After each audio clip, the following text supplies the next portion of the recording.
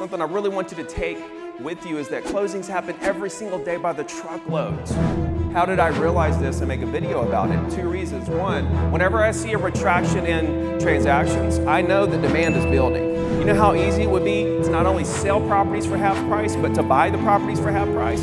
So not only are we going to get relief from inflation and 30-year fixed going down, but also this spread is going to equal out to what it's historically been. How are we going to get back? You know, guys, in 2017, 18, 19, we were still low on inventory. If it doubles the inventory, we're right back where we were, which was low anyway. But why are 5% of these 14 million homes going to sell? There's no reason for them to sell, A, and B, they're not going to do it the same day. How we doing? Are you guys excited to be here? Even after lunch? Yeah, so I'm Ricky Kruth. I've been in the real estate industry for over 21 years now. I'm going to blow your mind about the real estate market today. All right, but first, I want to ask you guys, what image or what words pop into your mind when you hear the word Alabama?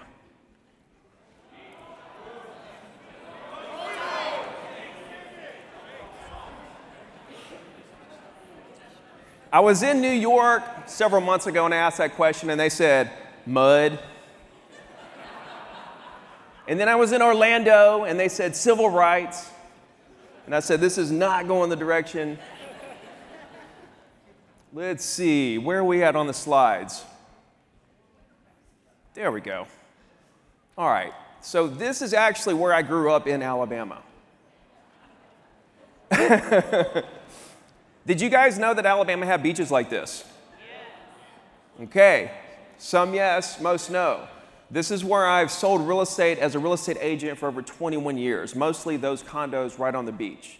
Florida extends into Alabama a good 40 miles, and it's just absolutely beautiful. If you guys have never been there, never heard of it, if you're looking for a good B&B, the property taxes are incredible. The returns are incredible. Reach out to me. I'll be glad to help you find one. But this is where I grew up, and I got in real estate when I was 20. I'll give you the short of it. It was 2002. There was no social media. There was none of this stuff that's available to everyone now. I had to do it the old way, and I made $1 million before I'm 22, 23, when the market blew up. To make a long story short, because I got 13 minutes left, I lost everything when the market crashed, went back to roofing houses, sleeping in my car, eating out of people's refrigerators, homeless. I was bankrupt. And I eventually landed a job on an oil rig before I got laid off from that and back in real estate in 2008. 2008 to 2014, I built my business the right way. And one of the greatest lessons that I ever learned during that time, something I really want you to take with you, is that closings happen every single day by the truckloads, regardless of market conditions. It took me having to lose everything, going back to nothing, to realize this. But this is the greatest lesson that I ever learned. And when you actually understand this, then you're not scared of the market. And you become invincible. So I want to break down the market where we are right now currently. Okay, let's start with how the U.S. is faring against these other countries since the pricing peak last year of these other countries. You can see that we're crushing these other countries in terms of how far we are down on prices from the 2022 peak. Compared to these other countries. We're doing well. We just had existing home sales report up 14.5%. Big jump month over month. Still a little down year over year, but huge jump month over month. Now, what's the media talking about? Right? Crash, burn. And so we're seeing articles like this. Prices fall in February for the first time in 11 years. And you know what's so confusing about this is because their tagline. Prices down for the first time in 11 years. However, U.S. Sales of existing homes jumped 14.5%. What are you trying to tell me, Mr. Wall Street Journal? I'm confused. This is prices. This is median prices.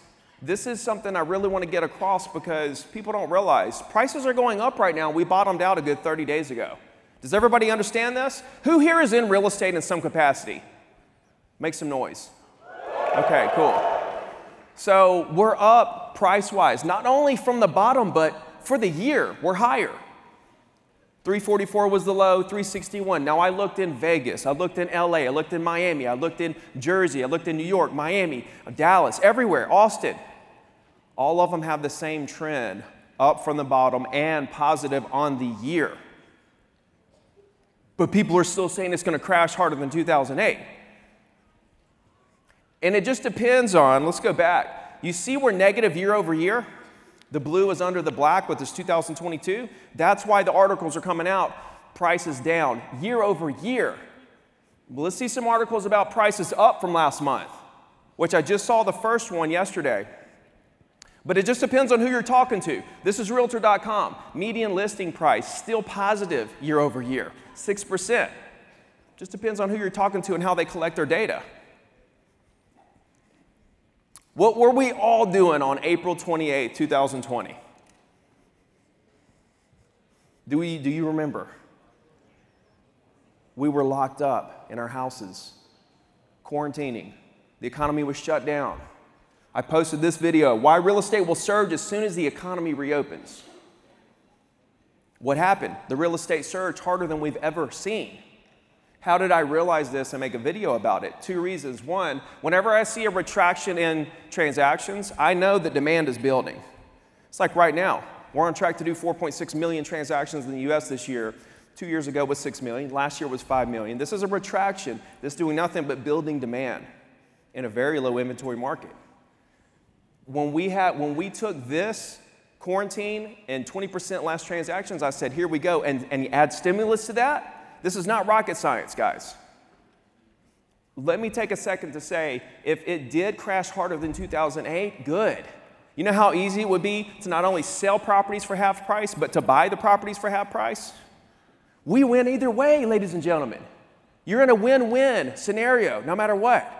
So go all in, because a lot of you are not committed because you don't know if it'll work. Let's talk about mortgage rates, which are driven by inflation, not the Fed fund rate. You can see it's driven by inflation. It's also driven by the 10-year Treasury. Look at this spread historically, 1.75% to 2% historically. We're at 3% spread right now. Why are we at a 3% spread? Because the mortgage people know that people are going to refinance when rates go down. So they're not even going to be able to keep that loan very long. They're going to have to, people are going to refinance, so they got to make money on it when they can. So not only are we going to get relief from inflation and 30-year fixed going down, but also this spread is going to equal out to what it's historically been. Now, for real estate people in the room, are you guys seeing multiple offers in your market right now? Yeah, and this is something I've been talking about for months and months and months. Recessions, we're headed to a recession. Okay, mortgage rates go down in recessions. Real estate prices go up. The only time they didn't was 2008. Okay, bring a recession on. Let prices go up, let mortgage rates come down, but even if that doesn't happen, I'm going to still continue to crush it because I don't care about any of this, because why? Closings happen every single day forever, no matter what. And there's always an opportunity. Let's talk about the real housing crisis that everyone needs to be talking about. I'm going to leave this right here for just a second and let this digest. This is houses for sale in America going back to 80. Look at where we were in the 80s. It was 2 million to 3 million homes with half the population and half the homes that exist. And look at where we are now. Look at where we were in 2008. Is this mind-blowing? To think about that we're not even half of the inventory that we were in the 80s? This is the real housing crisis. Now let's zoom in. You see the last 10 years there? Let's zoom in on that. Every single year, inventory shoots to the moon and drops like a rock. Every single year, including 2021, the year of the boom, the year of the multiple offers and 100,000 over asking price. Inventory still went up during that year. If we look at data, we start to realize this is all cyclical, completely cyclical. And guess what? You never see any of this going to zero. Building your short and long-term confidence in the market is what I want to accomplish today. This is also active listings. You can see we're right in line with where we were in 2021. And you see where 2020 is. This is 17, 18, 19 at the very top. And here we are, the pink. How are we going to get back? You know, guys, in 2017, 18, 19, we were still low on inventory as a country of what we needed. How are we even going to get back there? I don't know. And that's the real crisis here. It's not going to come from traditional existing home sellers. They're sitting on 4% rates. 85% of people are sitting on 4% rates. It's not going to come from builders who slack back 30%. They couldn't even keep up anyway. It's not going to come from the 14 million. That's the new thing from the doom and gloomers. There's 14 million vacant houses in America. If only 5% of those list, then it's going to double the inventory. If it doubles the inventory, we're right back where we were, which was low anyway. But why are 5% of these 14 million homes going to sell? There's no reason for them to sell, A, and B, they're not going to do it the same day. Foreclosures. It's going to be this crazy recession. We're going to see so many foreclosures. We're not even halfway back to pre-pandemic levels. I'm going to rush through these because it says 436. Equity in America, average equity in a household, 58%. How are you going to foreclose on somebody where they're delinquent on their note? They can just sell it and make $100,000 today. I'm late on my note. I'll just sell it and make $150,000 today. Yes, there are about 300,000 houses that were bought with VA loans and FHA and government loans for 3.5% who are underwater right now that bought in June. They didn't buy it to sell it next year. You guys don't understand how incredibly solid this market is. Fannie Mae says we're going to drop in prices 4.2% this year, 2.3% next year. Even if that happens, you see the last line, prices are still up 29% from March 2020, pre-pandemic. But you guys see the pricing chart that I just laid out, we're positive on the year. Where it goes from here, I don't know. I'm just telling you what it is, and that I don't care what it does. This is mind-blowing. This is total sales. You see every single year drops. Starts out dropping, starts rebounding, same time every year. But look at the similarities, the peaks and valleys. And look in there at the end where 2020 caught up with 2021, you can barely see the red line in some of those instances. It's so seasonal, it's not even funny. This is mind-blowing to me when I saw this for the first time. Mortgage applications, 1994 low. When I see this chart, I see a 2004 that it was twice as much as 2021, which was one of our biggest years. I also see the low, which is close to where the low is now, in 2010, 11, 12, 13, 14, which was some of the most amazing years to be in real estate. This means nothing. Now, every time we see a dip in mortgage rates, we see an increase in pending sales, existing home sales. So what does all this mean for your business? Anybody? I can't hear you, but it sounds, what's that? Abundance. I don't even know how to place that into this situation. That's wild. I'll tell you what it means.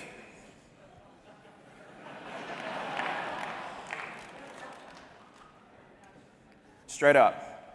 Why'd you spend all that time on it? Because it's mind-blowing to see the data and realize it doesn't even matter. Because of this. I'm going to blow through these. I got 2 minutes. The market always surges back 110% every time, right? We're on track to hit 4.6 million sales. Last time that happened was 2012, one of the most amazing years of my life. This was actually my business. What I did at 8, 9, 10, 11, 12 got me to 100 deals a year by 2014. I didn't do anything different. I did the same stuff, but the market expanded my business because I expanded my market share, which, by the way, are property owners who know who you are, who you've created friendships with. How many friends do you have in the market? Whether you're an investor, real estate agent, anything, any business. I was the #1 in my entire MLS for 8 years in a row. Single agent. You don't see team next to my team. Okay. Where's the opportunity right now? I'm going to talk to agents and I want to talk to investors. For agents, we've got 23 active listings, most we've had in like 4 years. How do you stack listings? by making friends with property owners. This is super simple. Here's what you need to do every day. You ready for this? Boom. Create 5 new friends with property owners every single day. If you do that for 5 years, 250 working days a year, that's 6,000 over the course of 5 years.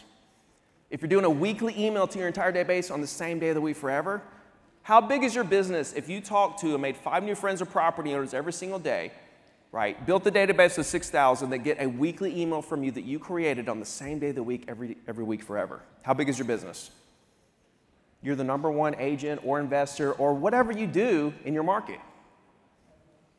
Watch the MLS hot sheet every day. Make calls from 9 to 12 every day, and I don't care who you call.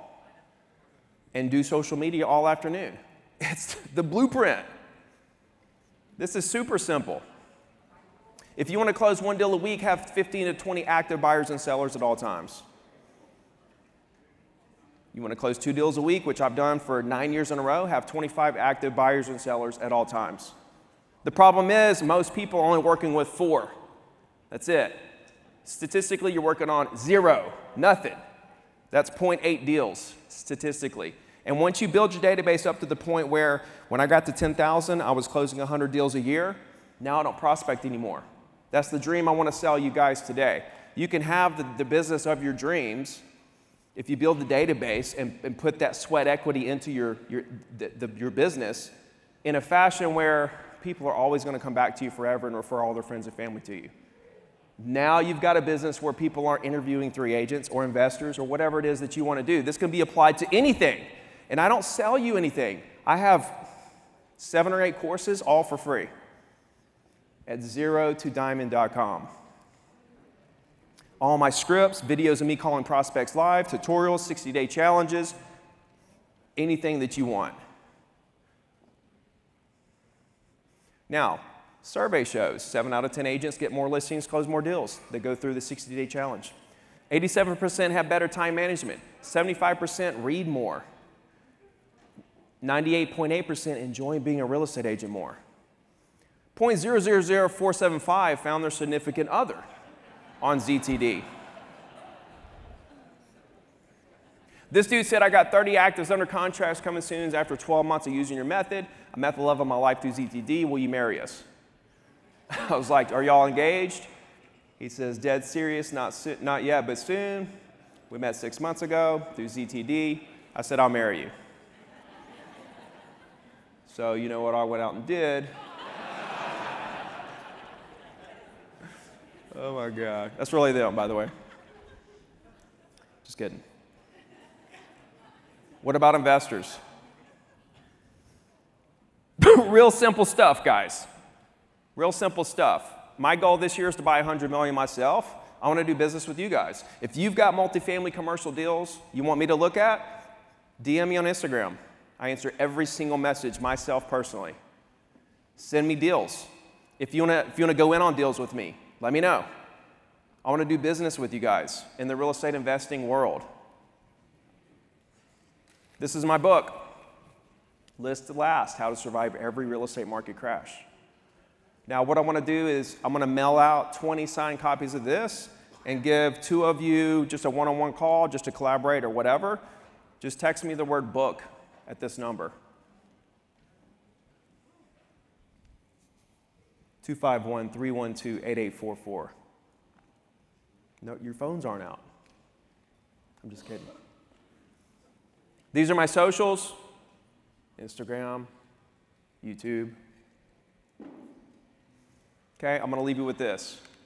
Always value relationships over transactions every single time, which means when I lost everything, it was because I didn't do this. When I got back in the business, it was about what I could do for my prospect, not what they could do for me. When I talk to a prospect, I do not care if they want to or need to or buy or sell from me or not. I just want the opportunity to get to know them, see what it is they do want to do, and try to figure out how I can help them do it. Make sense? Now, the power of 4. Every time I do an event, a Zoom call, a challenge, I say, who all is going to do this? Everybody says, me. And they go back. I come back a week later. I say, okay, who all did it? 4. I don't care if there's 1,000, 2,000, 4, 10, 100. 4 people normally follow through. That's a week. You think about the people that actually execute on what they learned here today over the next 10 years to do something special. Like what a lot of successful people that come on this stage have in common is that they didn't do anything crazy. They were just willing to see opportunities and work really hard and be super patient. So if you're going to be one of the 4 people in this room that takes something away, go execute for 10 years and do something special, make some noise.